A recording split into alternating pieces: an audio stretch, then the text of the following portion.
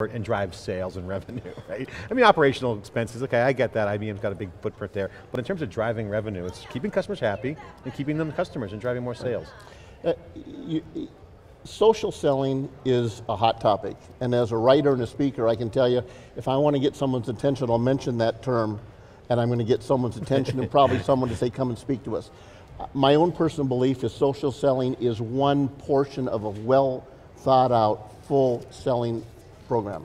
It's a part of engagement. It is not the answer, it's not the end all. It's a part of the set of tools you should be using in order to be successful. I did an interview last week with the CEO and co-founder of a company called Mintigo. They do social analytics, and they're all ex-big data guys they were working in security intelligence in Israel. And I said, how did you start this company? Just I can't get, how do you go from surveillance to B2B social sales?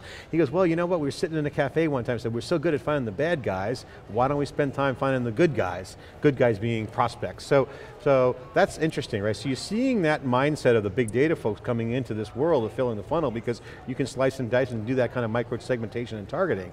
But the question that always comes up is, and this is Dave's hot button, Dave Vellante, and I always say, when are people ready to buy? That's signaling as well. People could say, hey, you know, my product is failing, or I need new real estate, or, I mean, so is that kind of what you see as a future scenario? It is. I think those, though, are the easy signals. I always try to help my clients understand that it's not saying, my internet's down, I need a new provider. That's simple, right? You can jump on that. I think it's the indication of watching the flow of that over a period of time. If there's dissatisfaction, if there's doubt, if there's levels of communication or expression or activity, and that's part of what I'm excited about at the conference, is I'm learning that there's questions that I don't even know to ask yet. And I think once we get access to these tools fully, as a sales guy, I can ask questions. That's how I've been trained, is to ask questions. But to think that there are questions I don't even know to ask yet, that's pretty exciting for me. You know, I got to ask you this question because I had a technical career, and then when later in my career I had a sales career, actually in a sales force, and they always rolled out sales automation tools, the new sales tool. There's always that holy grail tool that's being rolled out. So how does big data and things like Watson change all that? Because I can imagine this new dashboard being almost like radar for the sales rep. Yep. So what's your take on that? Well, I think the key there is, and you hit it, is it's at the sales rep level. The lower you can bring the engagement, you think about Salesforce automation, you think about CRM, et cetera, where is it designed and who does the implementation? Up here, because they need reporting, they want to know the funnel, they want to know the pipeline, they want reports. No one ever asked the salespeople, what do you guys need? What information is critical to help you sell more? That's the end result, but yet it's always started up here, and they try to force information up. So they project some syntax down to the sales guy, and it's like, oh, I didn't ask for that. So when is the largest day for, in a calendar week, when is the largest day for sales input into any CRM tool? Sunday night. It's proven. Of the Monday morning sales meeting. Monday morning sales meeting, they know they better get it in there because they'll either be asked about it by their manager, or they'll be questioned. And I know some very large tech companies in these Monday morning, quote, commit meetings, it better be there, you better defend it, or you're in trouble, right? We know all about that. We have you're those both same laughing, meetings. right? No, we've been there. We've lived it. It's foolish, and you think, okay, so the promise to me of something like Watson Analytics, if it truly is down at that salesperson level, I know what I need as an individual salesperson. Let me go ask, let me inquire, let me query what's going on, and if I have access at that level, the results will bubble up. The results should be visible automatically to my management team. They don't need to ask me the question because my activity will dictate what the results are. When you hit on it, the problem earlier is marketing says, okay, here's a bunch of leads. And the sales guy goes, these aren't leads. These aren't qualified, they're not what I'm looking for in leads. I mean, every company that we talk to has that problem. And marketing spends tons of dough on finding these so-called leads that are Donald Duck and, you know, Mother Goose. Look, I mean, in this day and age, webinar marketing and ebooks and all those kind of things are prevalent. In my own practice, I can tell you that probably 60% of the email addresses I get to get access to whatever it is aren't even real, they're not even real. I go back to try to validate. They're not even potential leads. Exactly. They're nonsense. And so yeah, what they want is that information. They don't want to share that information yet. And the critical piece, I believe, is how do I get them to engage? And I'm at the point of saying give it to them without all that opt-in process, right? But let me capture something so that the next time they come in, even if it's for free, I'll know they're there and I'll know they were there a week ago. That's one of those triggers and indicators to me that said, there's something more here. Otherwise, I don't want to be bothered by that traffic. So you're right, because companies, every company does this. They put up this huge hurdle, and you just want to read the bloody piece of content, okay? You don't want to go through some rectal exam to try to get there, and you want a better experience. And you're happy if there's a cookie or something, they're collecting a little bit of information, and you can always control that. But there's this rigid sense of, I got to collect all this data in order for you to get that piece of content. And it destroys the user experience. Plus, you are automatically in a bucket as a lead. I'm not a lead, I can't tell you how many times. I don't even know if I want the information for sure, but I need to fill out the form just to get access, and I might skim 2 paragraphs. Yeah, that wasn't what I was looking for. And the next day you get either email or a call. Or both. You got some fans on crowd chat. You got Jim Cantor just says, "You've earned a you've earned a follower, sir." Quote, forced engagement is truly an emerging problem. Engagement has to be a natural attraction for best results. Great point by Jim Canto, fellow community member of our group. Forced engagement, big problem. That's spam, basically, or too much shilling, or vendor puke, as Dave always calls it. People on social are connected to their friends. There's a concept that we've been calling social proof, where if IBM or a big company comes into a party or a poker game and just starts selling their stuff, be like, whoa, get out, get out. Or if they say, hey, I'm buying the beer, that's a different story. So it's an ingratiation kind of engagement. So there's an art to the engagement. Can you comment on what you found on that side of it in terms of looking for those kinds of engagement signals? I find a lot of times that from a web experience specifically, it is frequency. If I see someone that has signed up for the 3rd webinar, let's say in a row, I'll know that.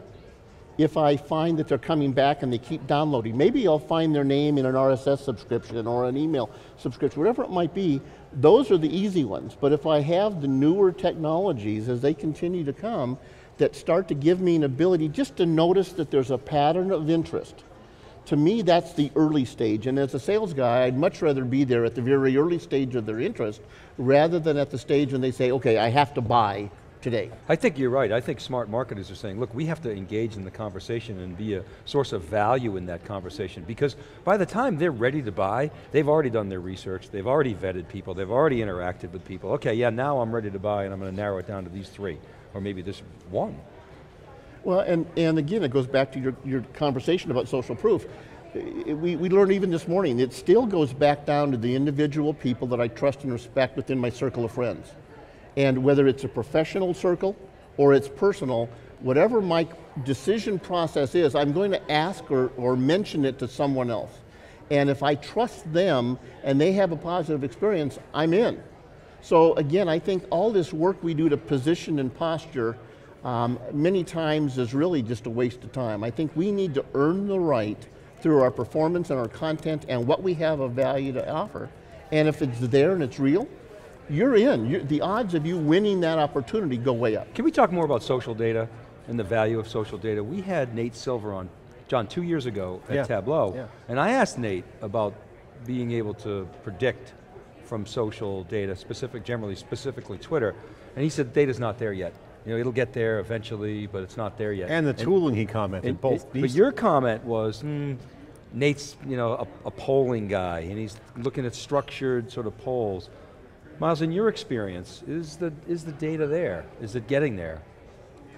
I wish, I don't have that background in data, but I would tell you from a marketing and a sales guy, I get all the data I need from that stream. It's there for me, absolutely. If I'm not just looking at the surface level. As I said, if I just look for how many followers and all those kind of superficial things, it doesn't matter. Wasted but I look for frequency, and there's times when whether it's a comment or someone starts to add value to the conversation or challenge the conversation, I get excited because when someone says, Miles, I disagree with you.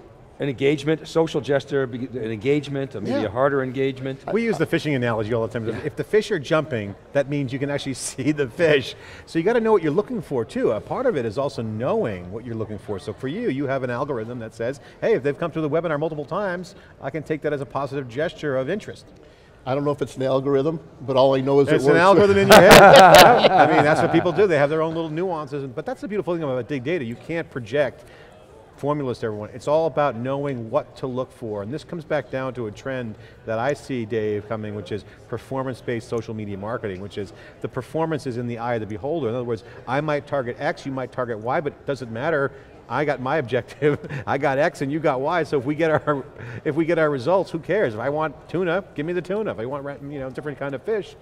So that's where I see it going. I mean, it's hard to figure that out, but I don't think the tooling's there, Dave. I think Nate Silver points it out that he's not a geek, he's a polar, but what he points out in that interview was that there is no real tooling for him. He can only work with what he has, a hammer and a nail. He needs more tools. Yeah, and look, the tools market, I live in that space every day of my week, and I have a backlog of tools I haven't even gotten to yet. So that world, and with all the new things that are coming out, I think tool development and applications are going to just explode at an even faster rate. But I always look back to like maybe a networking event, and there's one individual that I'm interested in, and so is a competitor. We both interact and do whatever we do on our day-to-day, and at the end of that event, you can go ask both marketers or salespeople. One has a fantastic opportunity, the other one says, nothing here for me tonight, right?